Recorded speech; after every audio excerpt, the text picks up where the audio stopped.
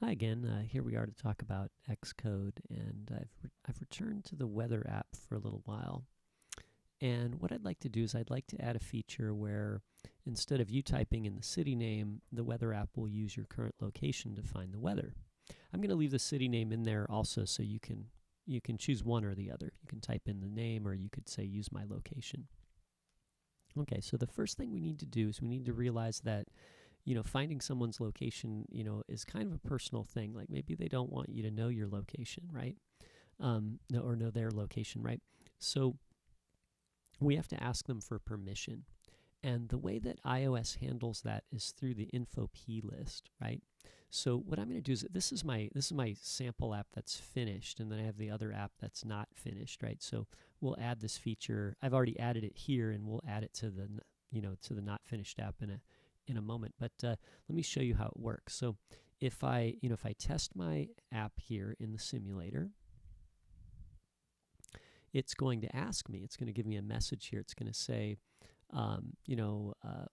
allow weather app number 2 to access your location even when you're not using the app, right? And then it says a message here, app would like to use your location for the weather, right? And this is the message here. You can see it in the info.plist, and there's a key value here, and this value, NSLocationAlwaysUsageDescription, is the value for asking people permission to use the app, or use your location at any time.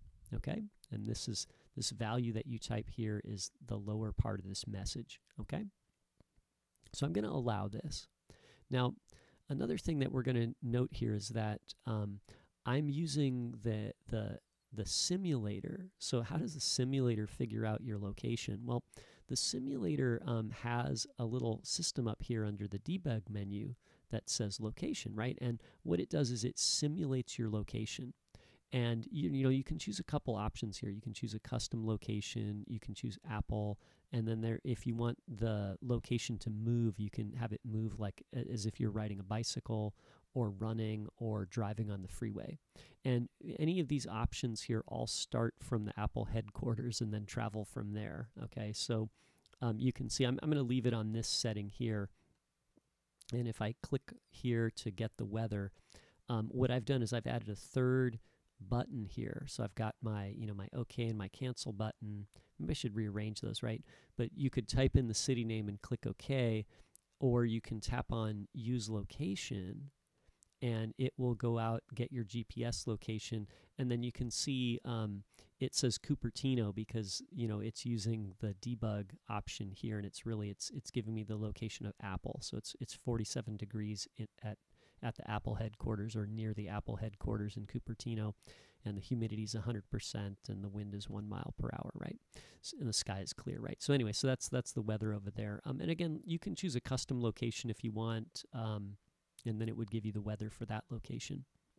So anyway, that's how we're going to get started here. So what we need to do, or that's exactly how that works, right? So what we need to do is we need to get this this thing here that says use NSLocation when, what is it? NSLocation when in use usage description. Okay, I'm going to copy this, and I'm going to switch to my other app here. So this is the one that's sort of in progress, right? Okay, and what you're going to do is you're going to go to your info.plist, and what I'm going to do is actually I'm going to type it here, okay, as a comment so you can read that. Okay, and make sure you get the case correct. So it should be NSLocation use in usage, or when in use usage description, right? So it's essentially camel case. So it's NS and then uppercase L W I U, right? Okay, so get that, and maybe I'll post that somewhere. Maybe I'll post it in the comments even, right? So you're gonna get this, right? And then you're gonna go to your info.plist, and we're gonna add that to the info.plist.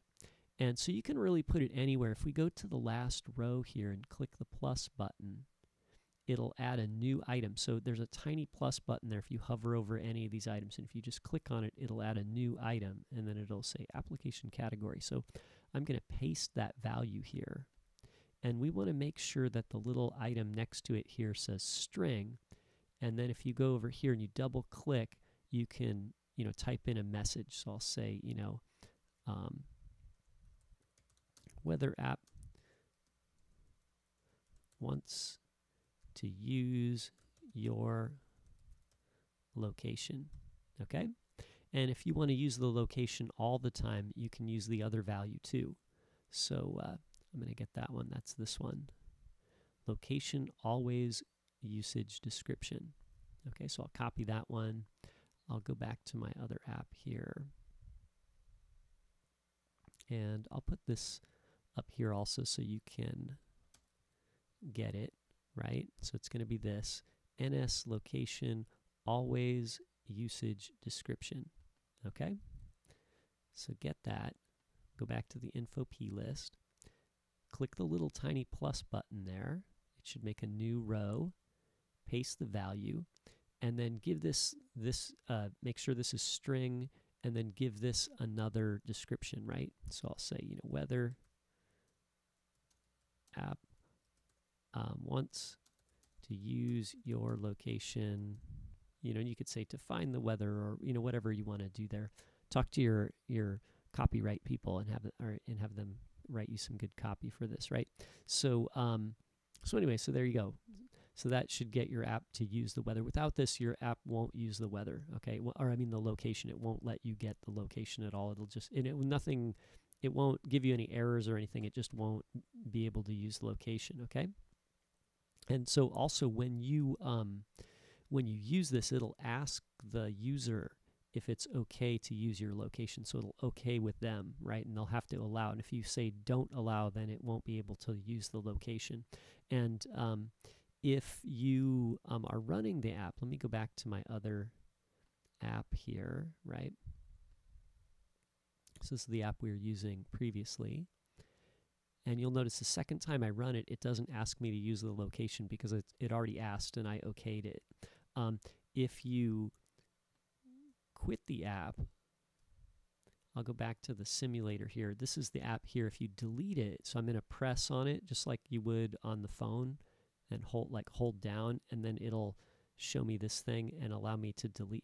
Kind of everybody will be shaking, and then it'll show me the little X button there. And if I click that to delete the app, then if I test the app again, when it launches this time, it'll ask me again to use the if I want to allow it to use the location. So if you tap don't allow for some reason, you'll have to delete the app to allow it to use the location again, right? So anyway, so that should get you started on this, and then we'll talk about the code end of it in the next video, okay?